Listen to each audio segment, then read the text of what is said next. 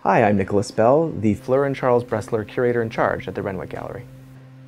The Renwick Gallery building across the street from the White House was actually the first built in the United States specifically to be an art museum.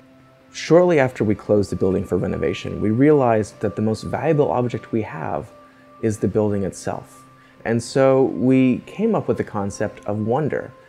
Each gallery in the museum will be taken over by an individual artist. And the idea for the exhibition is that as you pass from gallery to gallery, you will be confronted by massive installations of materials like glass, wood, rubber, and string, things that you might recognize in your everyday life, and yet that are brought together in such a way you won't recognize them until you're immersed within this environment. So that the experience of the museum can change the way you view the world outside the museum.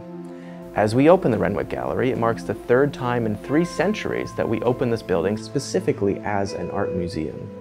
And we want to go back to the original mission, a place to encourage American genius, a place where you could come to see contemporary American art, a launching point for our culture, and a platform for the American public and people all around the world to see the greatest that we have to offer.